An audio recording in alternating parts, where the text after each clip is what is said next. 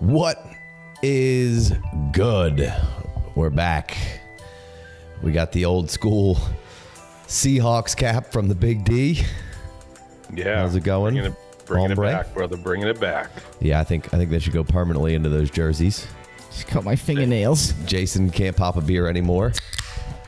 There it is. Needed a fresh crack. I haven't heard one in a minute. Fresh crack. We're back. Bunch of bitch asses over here dry recording.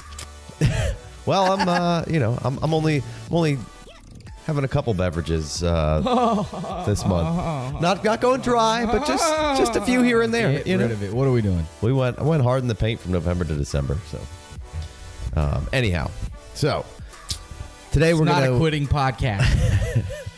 Big D, how you doing, hombre? Good. Oh, I'm doing good, man. Lots of changes, lots of new life with the new year. We got all kinds of stuff going on there in the NFL, but I'm excited about today's topic. So this is the time to start thinking about these things. So I'm excited for it. Did your boy Peter Carroll run out of gum, or what happened there?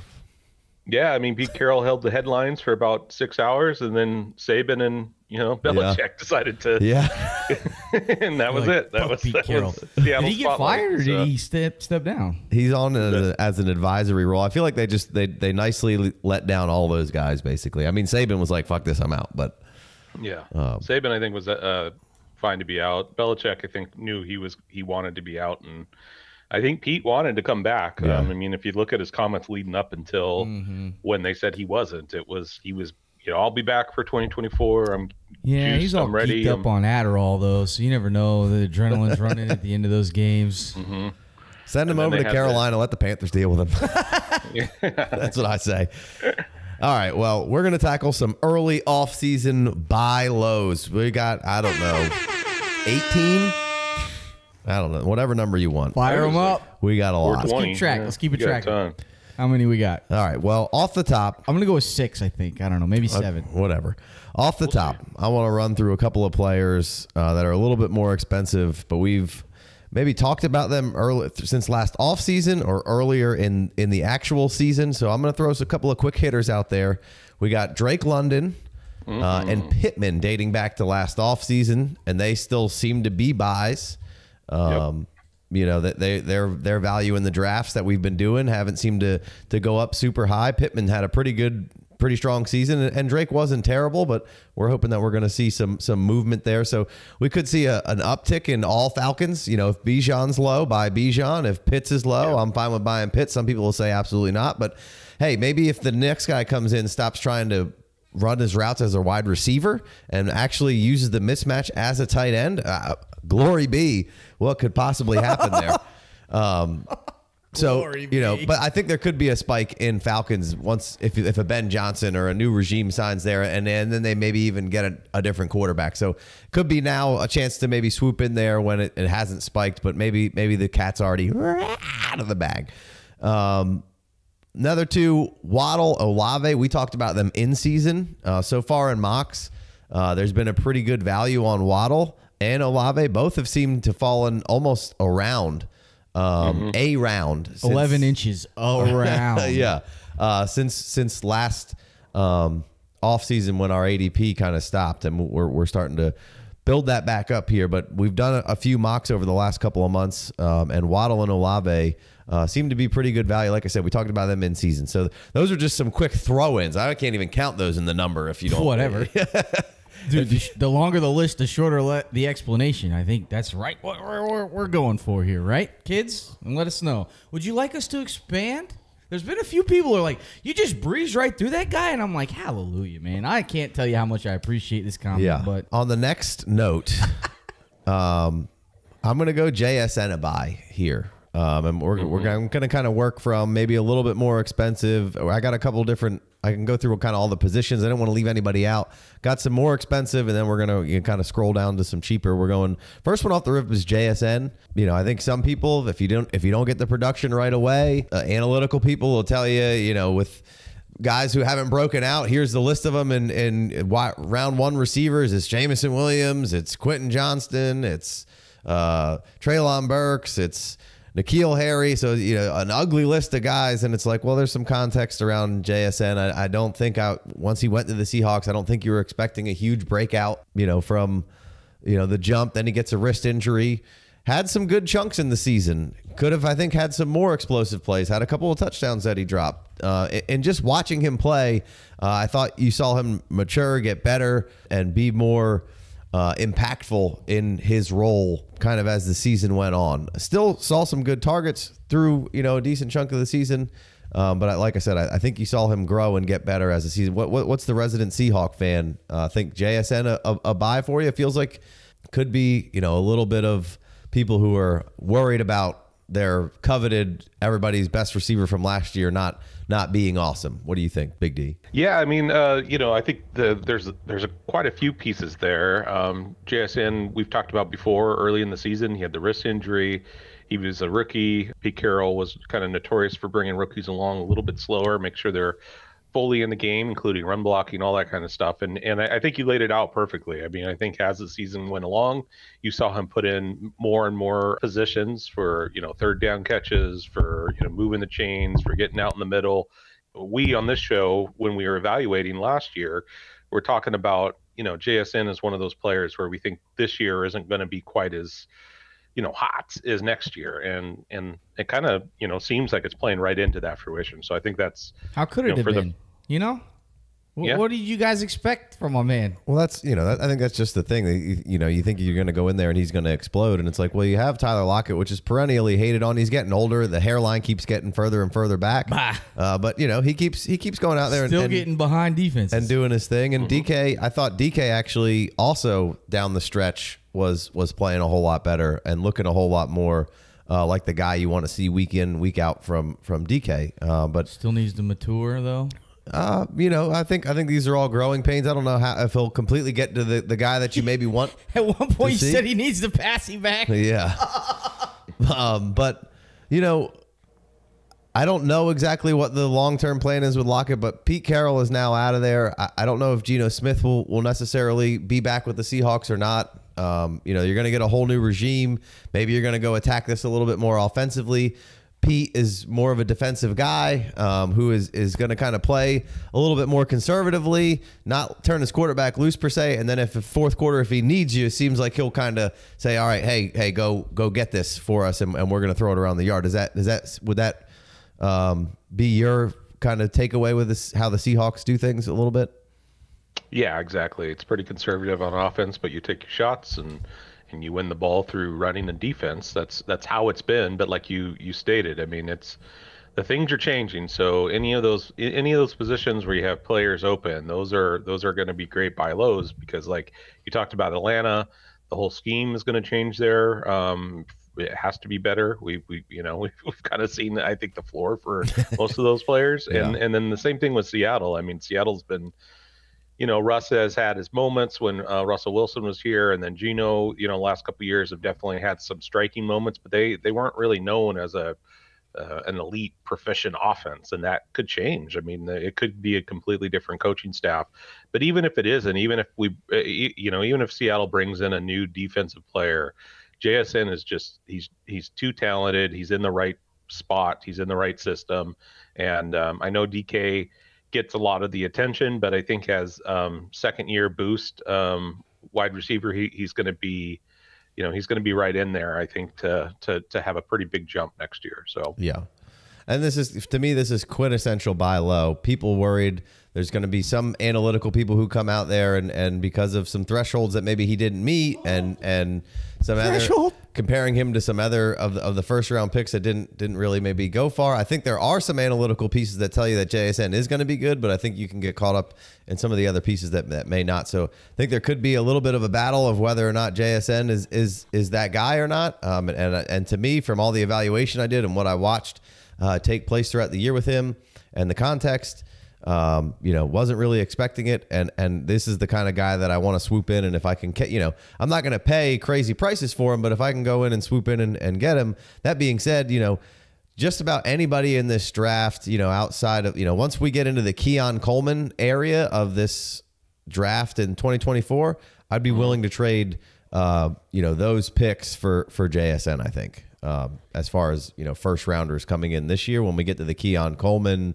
Egbuka, we just lost him. He's going back to school. We're not 100% sure on all the declarations. We're going to get him here really soon, but that'd be kind of my, I'd probably take Rome over JSN, but then once we get a little bit further down the wide receiver realm, I'm talking picks, to give you an idea of where I'd be on him, of just a straight up coming into this year. I think for now I'd probably position JSN probably right behind Rome.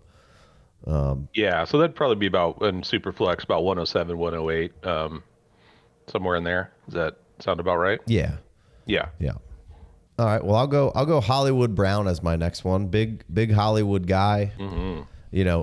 How many times can this guy be on your buy low list? Obviously, felt not a whole lot. I mean, he was just generally on a buy list for me. All off season I was into him. We saw last year that through his healthy spurt, he was in the top 5 of wide receivers as far as PPR goes, and then, kind of fell off a little bit. Kyler got hurt, yada, yada, yada. And then he came back and was playing with a backup quarterback, and the Cardinals were the Cardinals. Well, the Cardinals came back, and the Cardinals were the Cardinals again. Hollywood had a pretty good start. He was wide receiver 20 through weeks 1 through 18, so a top 24 wide receiver playing with Dobbs and whoever else. They do switch QBs. He's battling through an injury. He's getting out there to play, and he wasn't super effective in that period, although there were a few weeks where Kyler and him could have had a bigger performance, and they missed on a couple connections, and then he finally goes on IR. What we've seen is we know that there's a high ceiling. We know there's potential for that. Is he a number one? I don't think so. Whether he stays with the Cardinals and his boy Kyler and they pair him up with another wide receiver, I think that would be great, or maybe he goes on to greener pastures and goes somewhere else and tries to get the bag, but joins another wide receiver. The only place that I maybe wouldn't be super stoked would be like a Carolina picking up Marquise Brown. But if let's say Atlanta went out and spent on a second, got another wide receiver in there and paired him up with Drake, I think that would be pretty solid. So Hollywood Brown for me on the buy list. He was dipping down into the 9th round on some of these mocks that we've been doing. To me, that says, hey, we're 2-3 rounds down from where we were. I don't think the players changed. I just think it was a bad end of the year with some injuries and in a not super great situation. Now you could point to the injuries and say, hey, I'm out. That's fine, understandable. But for me, like the player, I'm gonna buy the dip with Hollywood Brown here. Yeah, I think there's two pieces there. Like, one, he came into a system that was different when he agreed to sign on with Arizona. They changed coaching staffs, and then he had the injuries, and he's performed with Lamar, and he's shown that he can perform with Kyler. So I'm with you. I think that if he goes somewhere where he's not required to be the 1A, he's definitely going to be instantly, I think, in the top 18 potential right away. And I don't think anyone's asking for a first for Hollywood. I'm value wise, I would think that it's got to take more than 2 though, right? Probably 2 2s, maybe a positional player, switch out or something like that. But I mean, unless it's a late first, like I don't, a 108, 106 mid first, I think that's too much, and I don't think the person who's been holding him would even want, or I mean they would want that, but I don't think that they would expect that. So maybe if I have like one at the end of the draft, I have 112, 111, or 201 and a 20-25 second or something, that kind of sounds like the price point for me. He's kind of in that Wan'Dale Robinson, Deontay Johnson kind of bucket where I think Hollywood and Deontay definitely have had better performances, but all 3 of them have had some injuries and some just changes in general, and feel like they're all kind of in that realm where they can pop and get right back into close to the end of wide receiver 12, wide receiver 13 overall, fairly easy. So Hollywood Brown or Rashee Rice? I mean, I'll take Rashee. Yeah, straight up on a dynasty team, I think you're going to take Rashid. Josh Downs? I'll take Hollywood. I'll take Hollywood. Stephon Diggs? Probably still Diggs, but it's getting closer. Mm-hmm. All right, let's keep it moving. We got Hollywood Brown. My next 2, I'm going to switch over to the tight ends here. I'm going to go Cole Kmet and Njoku. Going to give you a double threat guy, two for one package with looks and personality. Little liar drop there. Yeah, go check it out. So yeah, it's a DVD. Spoiler. the last few mocks, these guys have been dropping to around the 8th round, and we're talking tight end premium here. Cole Kmet was scoring as many points as DK Metcalf in tight end premium almost all season long. Now maybe a little bit of a down season for DK. Just 1.5 tight end? 1.5, yeah. Wow. But then he had a 0 week 17, but was still only, was still within striking distance of scoring as many points as DK Metcalf. And then, you had Njoku, who would have basically been wide receiver 14 on the year with 1.5 tight end premium with a pretty slow start through the first 5 games. I think he only had double digits one time in there, and then it ended with 241 points to end the year in tight end premium. So I think both of those guys are emerging. Cole Kmet's a little younger. I think he's still only 24, 25. So maybe I might default to him, but we know in the tight end world, age ain't nothing but a number, baby. As they get older, older the berry, the sweeter the juice. Yeah, that's definitely the phrase. It's blacker the berry, the sweeter the juice. Yeah, so Njoku, Kmet, I think are buys right now. I bought Kmet going into the playoffs in 1.5 premium. And I think I don't know that everybody's quite caught up to those guys being in the upper echelon of tight ends. And for Cole Kmet, I mean, worst case scenario is Fields is back, and he just had a really good season with Fields, and they've bolstered everything up around him. Or however you want to look at it, worst or best case scenario. The other one is Caleb Williams is your quarterback, and it's hopefully history in the making for the Bears finally getting that magical quarterback ride. So Getsy is out. Weird that they keep Eberflus. So we'll see what happens with the Eberflus with the Flutes. Flus. It'll be weird. It'll be interesting to see who comes in there as the OC. Kind of a weird scenario there to fire those guys and keep your HC, especially when it seems like he's kind of on potential shaky ground to begin with. So I think both of those guys are high level buys. If I get 2 for those guys, I'd be in all day long. 1-2 is I don't think it's going to get it done. But you get into those 8th round picks just to give you a starting price point. That's kind of where I'd be at. If you're in a startup, you might be able to trade next year's 2 to hop in there and grab one of them, maybe, but probably not. I mean, they scored so many points, you got to pay more than that.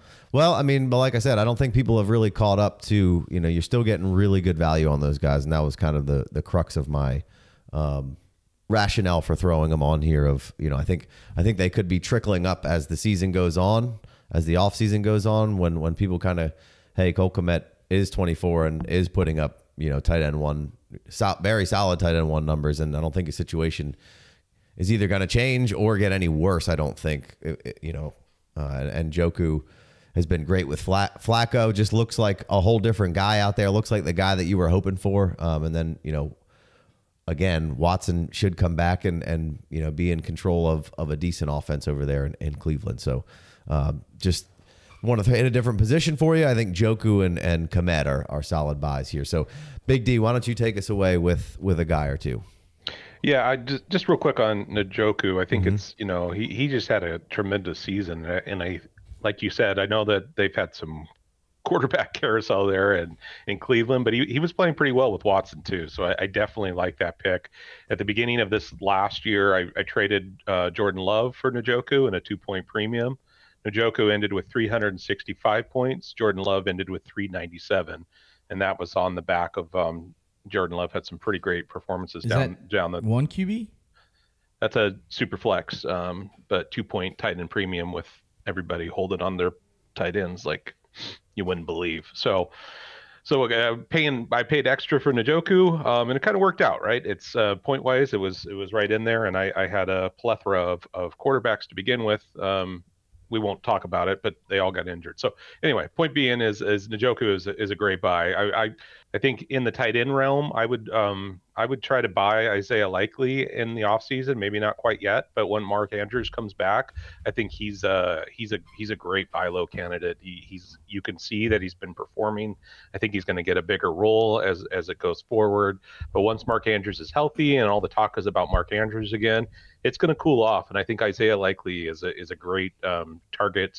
Say, in a month from now, maybe a month and a half from now, or around draft time, NFL draft time is a target that I think that I'll be trying to trying to capitalize on. So Big D. yes, sir. Dude, I swear I said that on the one of the end of the shows I was on like a little while back. I was like the same thing. I was like, when Mark Andrews comes back and people remember him, man, I don't know if he's gonna make it back in the playoffs or if he's like done for the year. I don't know if they designate him to return, but like, man, if he could just, as soon as he comes back and back in people's minds, likely value is going to go down. Also, I think people are down on Mark Andrews. Like, go buy him too. But like, they're both fantastic. That's a very good point. Yeah, Likely's a fucking stud. I love that call for sure. Wait a minute. Wait, not right now. Don't buy him after he explodes. He's been exploding. Well, unfortunately, you're going to get obviously not this week, but you're going to get at least 1 week where all eyes are on Ravens. Right. In the playoffs here, which is always devastating or great for a player's value. But yeah, I like it. Love it. Yeah, he's been great. And then going back to the wide receivers for a moment, my dude that I just love is Christian Kirk. He over there in Jacksonville, he was injured, so I think you can get a good discount on him right now. But if you saw that offense, Trevor Lawrence struggled. Well, he struggled mostly when Christian Kirk was out of that offense. I know Calvin Ridley's leaving. Evan Ingram's going to be around. Yeah. But Christian Kirk is his binky, his blanket, like and you can tell.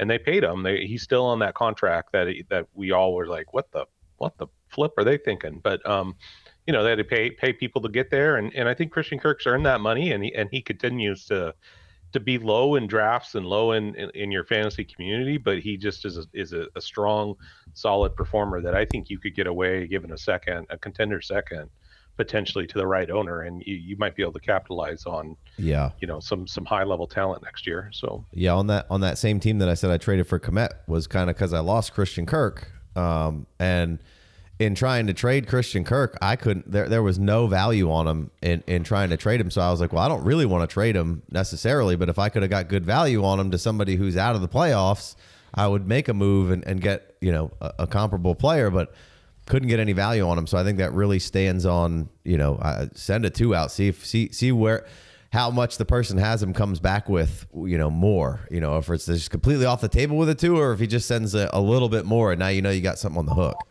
Right. Yeah. So I like that a lot. Real quick, says Mark Andrews might make a return in the playoffs. So there you go. There you go. Yeah, he's been projected. So if he comes back and has a pretty big game, then a couple weeks later that might be a likely scenario that you can go out and get likely. So there you go. And then on the running back side, the dude that I still am on and is high in my rankings and everybody keeps moving him down is Montgomery. I mean, David Montgomery for the Lions, he just continues to produce, but he's got the all-important goal line work. He's the touchdown machine there. He had some injuries this year. He kind of backed off a little bit, but I mean, he's, I'm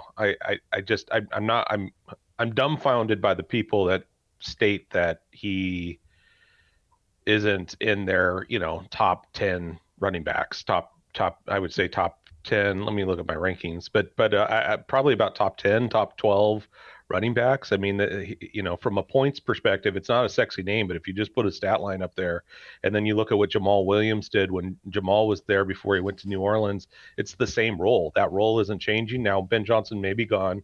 The offense might change a little bit, but for the most part, it seems like they've got something working there with Gibbs, and there's enough to go around because Montgomery is capitalizing on those touchdowns, and I don't really see that offense changing too much. And so for me, if you went out and tried to buy Gibbs, I think it's 2 first, probably at 3, maybe 3 first.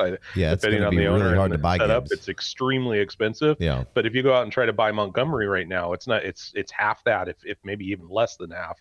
And points wise, they're, to end the season in a PPR, Gibbs had about 16 points a game, and Montgomery was at almost 13 points a game, 12 and a half points a game. Mm-hmm. So, I mean, you're talking about a 4-point differential, but you're talking about a price point that's extremely, a lot less. So if you're needing an RB2 on your team, I mean, that's the dude I'm looking at right now. Is I think price wise and for what you're going to get, your bang for your buck, if you will, like it's right there. I think, and again, his roles aren't changing. So Yeah, I think you hit it right on the head at the end there. I don't the bang for your buck of what Montgomery can do for you week in, week out is fantastic.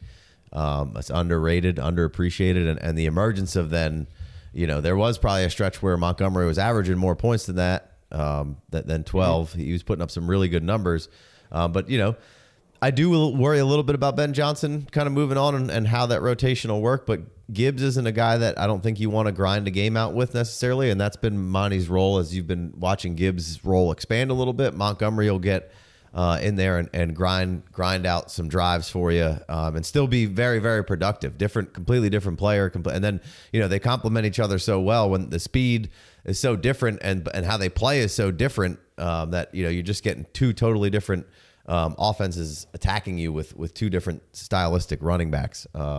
So yeah, I think Monty's going to be a fantastic value all off season long. So way to keep the fire old burning. Adage.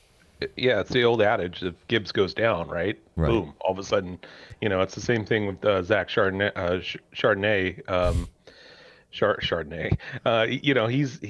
He's been slowly but surely trickling down. You do the 23 redrafts, he's way down at the second now. I still think he's also a target that I'm going after because even with the change of offense, he's proven that he was getting more and more of the ball. Kenny Three Sticks, Ken Walker the third was he's a great running back, and I definitely think he's the 1A, but who knows what the new line is going to go in. So I think Sharps is probably around the price of Montgomery. I'd probably go Montgomery over Sharps if I'm trying to add a running back, but I think that the price point on Sharp has dropped enough where he should also be on your radar to buy low. Bang, a little extra buy low there. I like it. Bonus. All right, well, I'm going to run through a couple more real quick, and then we'll get out of there if you don't have any more, Big D. Go for it. We'll go Jakobi Meyers as we're working our way down the cheapness scale here. Wide receiver 26 through weeks 1 through 15 and missed a week in there. Obviously the Raiders were just in a little bit of peril of turmoil of, Jimmy G, not Jimmy G. How are we playing? How are they playing? Jekyll and Hyde. And then, at the end of the season, you put AOC in there and it's, it's just a lot of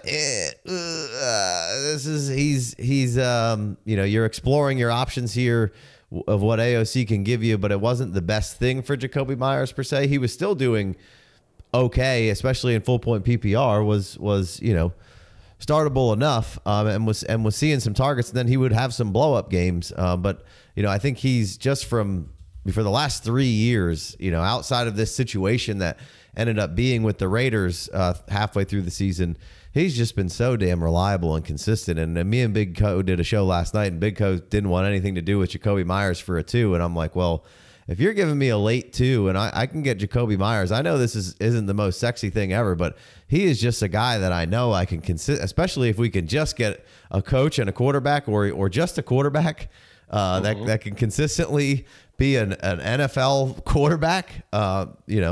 Jakobi Meyers has just been the picture of consistency over the last 3 years. And if I'm in 3 wide receivers or a deep flex league, he's a guy that I know that I can start week in, week out, as long as there's somewhat proficient quarterback play and it's a set it and forget it and not worry about it.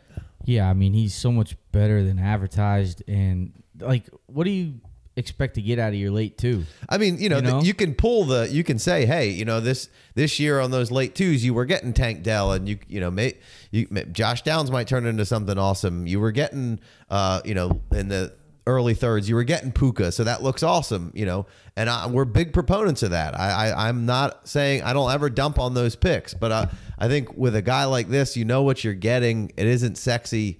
And it might not be the most fun thing to do, but I feel like overall for your roster, if you're a competitor, I feel like it's very, very, if I'm a rebuilder or I'm not going to pick up Jakobi Meyers, but if I got a pretty strong team and I can add Jakobi for I just was the 211 and I can add Jakobi, let's go, Yeah.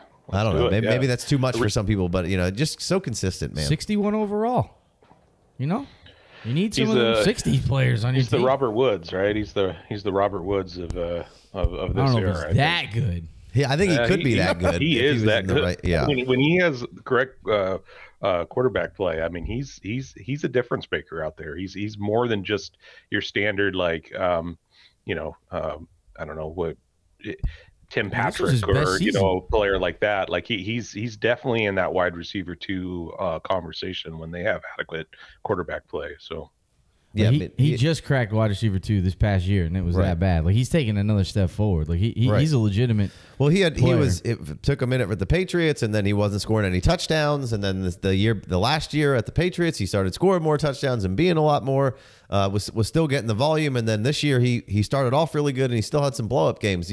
I think Jakobi Meyers is just a really good, battle tested guy who could get you, a floor of 10 to 12, and if he's scoring touchdowns or going off, it's 20, and and players like that, anytime we say late 2, even if we get into any players that are in the 3rd, I would say that those are great players for add-ons, right? Like if you're paying premium, you're playing top dollar for you're going to try to go buy CeeDee Lamb or Christian McCaffrey or somebody at the upper echelon, the top 12 of their position.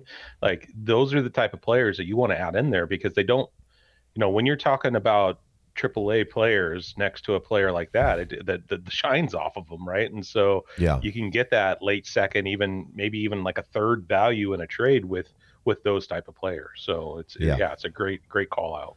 Yeah, I agree 100%. So another quick one here, Wan'Dale, you kind of mentioned him as like a play style of Hollywood Brown. Maybe not quite as much of a field stretcher as Hollywood Brown can be, but can rack up the underneath catches and yak. And I mean, this is a guy who had a bad knee injury on 12/13 last year. So watching some interviews with him and listening to him talk, he was like, my doctors were saying I'll start feeling back to myself about a year out from this injury. And he played most of the year and got some decent targets. The Giants have been shit, and they're going to go right back in and go back to rebuilding this receiving core. He certainly isn't a guy you want to be carrying your wide receiver core, but I don't think that's what the Giants were hoping that he would be. I think they were hoping they would be in a different position. If he can be your 2, your slot, your guy you can move around, do some different things with, he's awesome when he's right. He's had some big time games, and he closed the season all right. I think next year you're going to go in. The Giants basically have Hyatt under contract, and they have Slayton, I believe, under contract, but they could get out of it. And then pretty much everybody else on the roster is not there besides, maybe Darren Waller. They're probably going to bring in another big time receiver. They kind of need to. Danny Dimes maybe runs it back. You go back to the well with the offensive line. And see what you have. But Wan'Dale, I think, a really good flyer that's kind of forgotten right now, because one of those guys who was a 2nd round pick and everybody liked him and didn't really break out and he was injured, and there's some reasons, but he's had flashes, and those are the guys that once they start getting real cheap, I just want to go good throw-in guy. Also, hey, could I buy Wan'Dale for a 3rd right now? Is he that cheap? So throw some hooks in the water, see if you can't come back with that. And then Wicks, Packers here. Cat might be a little bit out of the bag and rising, but basically you got a lot of really good Packers out there. Jaden Reed probably getting harder and harder to buy. Christian Watson, really good player, has maintained pretty solid value. Romeo Doubs, good player, maybe diving down a little bit with the emergence of Wicks, but I don't know that everybody has quite caught on to the fact of how good, Wicks had been in filling in duties for a lot of the banged up injuries wide receiver core that they dealt with throughout the season. Really solid receiver out of Virginia here. Week 18th in yards per route run in week 7 through 18 when he started to kind of get a little bit more usage. 2.11 in the yards per route run, and then 32nd in yak per route run with 4.9, which is still really, really good for a player like Wicks, who you weren't expecting anything from. So two good metrics that can be semi-predictive, showing that Wicks can play, and then the film also backs it up. Like, really solid player. I don't know whose role he's going to take or how much of a role he will have. Is he going to take Romeo's spot? But Christian Watson hasn't stayed healthy. Jaden Reed's been great, but also battling through some stuff. So, if you want to buy a piece of the Packers, he might be one of your cheaper options that could really blossom and explode into, a great wide receiver too. I don't know what Wicks would cost, but I would throw out a 3rd for Wicks without a problem and see what kind of comes back with him. Couple running backs to end. Kendre Miller, forgotten man, had a great week 18. You put on the tape, it was great. He caught one pass. He had some really, really solid runs. Alvin Kamara has a lot of money still on the contract, but I think they could potentially get out of it. It would cost him a lot. So I don't know that they would necessarily do that. I think Kendre Miller just wasn't right a lot of the season, was battling an injury from all off season and the ankle. The couple of times that you've got to see him, there's some rookie mistakes here and there, but when he's going in this game, like you saw everything that you saw on tape at TCU. He was making guys miss. He was dead to rights a few times and juked a guy out, hit a hole. The speed, the burst, it was all there. He's got good hands. He's just a guy who I really liked. You could call it take lock if you want, but week 18 was kind of like, all right, bang. We've got to see it a little bit. If he can get into the offseason healthy, he's just, I don't want to say for sure because nothing's for sure, but he's, in my opinion, for sure better than Jamal Williams. What a dumb signing for the New Orleans Saints, who are just negative like $90 million in cap. So they have to try to do something here.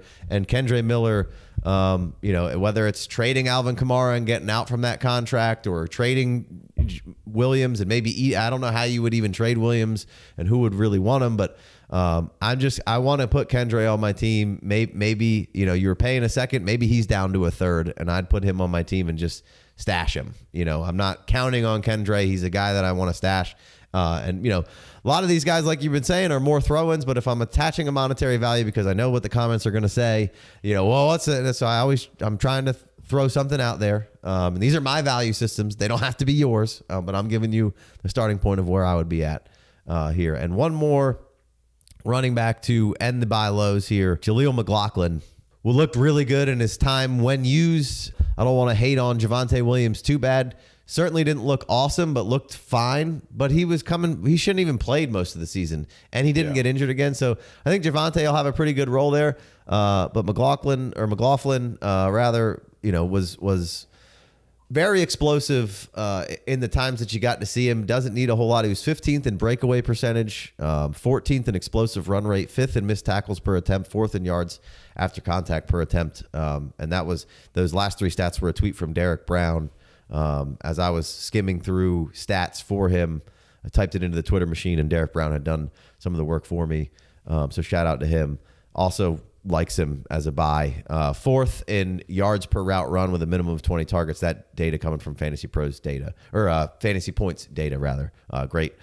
They're doing really, really solid work over there. If you don't have their data, that would be their one I would recommend for pro data. Really, really, really good stuff over there. So McLaughlin, however you want to say it, is kind of, I think by the end of the season was a little bit more of a forgotten man, where people picked him up as a fourth rounder. Maybe somebody would still be okay with, hey, I got to pick him as a fourth or an undrafted free agent. Maybe I can swap a fourth for him again and put him on the bottom of the roster, because what I saw from him, super explosive player, and you just never know with Sean Payton who he's going to pick to be his guys. I think Jaleel might have, an early track to having a decent role for next year. Could be nothing.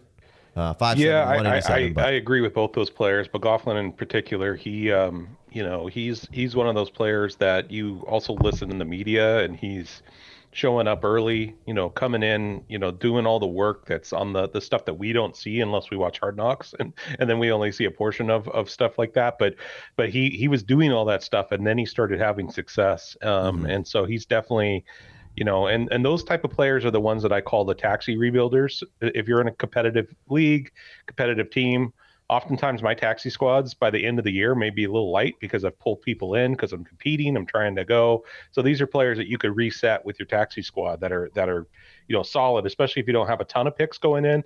Those are type of add-ins. There's one other player that I thought we would mention, and I just kind of want to get your take on it, maybe just to end the show. I know we're at the end here, but Rhamondre Stevenson was such a huge buy during the offseason, and then it just didn't work out quite for him. But the way that Zeke played at the end, I know the offense, I know the whole situation's changing there, and I think he's on the last year of his deal. There's probably a dead cap is only $187,000, so I'm not sure if he'll even be on the team. But from from a potential standpoint, and from a if he is or if he goes somewhere else, I'm starting to really, I wasn't necessarily on the buy train with him then, but yeah, man, I got to believe that the price is so low on him that he might be a stash right now to look at. This is the type of player that you could go during the fantasy play or during the NFL playoffs and look to add before he before we get back around to the new season. So what do you think about that? Well, I liked Rhamondre coming into last season. Wasn't quite what you wanted him to be, but there was a couple of points in the season where you were getting flashes of what you, or at least I hoped what Rhamondre would be. Patriots not quite up to snuff on offense. They were bad in the offensive line. They had offensive line injuries as well. Rhamondre wasn't catching the ball like he had been in the previous year. You saw again a few bits and pieces of that, and some times where he really got going, and then he got banged up and hurt and shelved. But I think it's a good call. I think once again it's fish. Go fishing and see what the guy who has Rhamondre Stevenson. Maybe he had him 2 years ago and wasn't a huge believer, and then he kind of blew up and he's like, I'll hang on to him, and then didn't do anything for him. Everybody's in leagues with those guys who just get mad that it wasn't immediate performance and he didn't crush. So I'm out now and I'm just on to somebody else.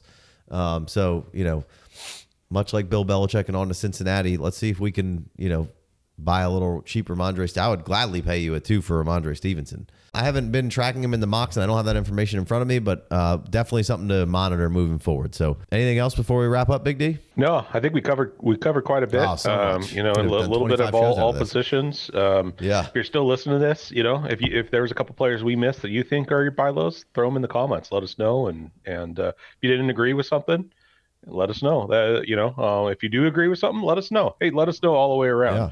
It almost sounded like "Let Us Know," which is, that time of season as well. But lay tits now. we're here for you, and I think this is a good one, boys.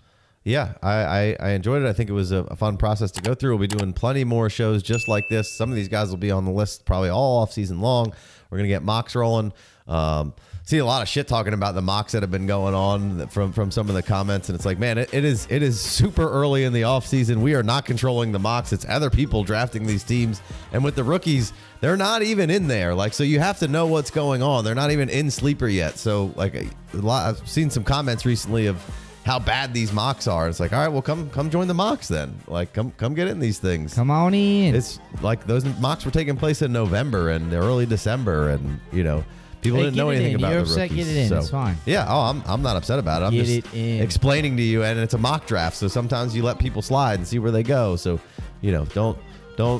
don't be discouraged by watching one mock draft video and saying that this was the worst because 8 other people drafted some guys that I didn't really agree with where they should have went. Anyway, appreciate the time. We'll catch you on the next one. Peace.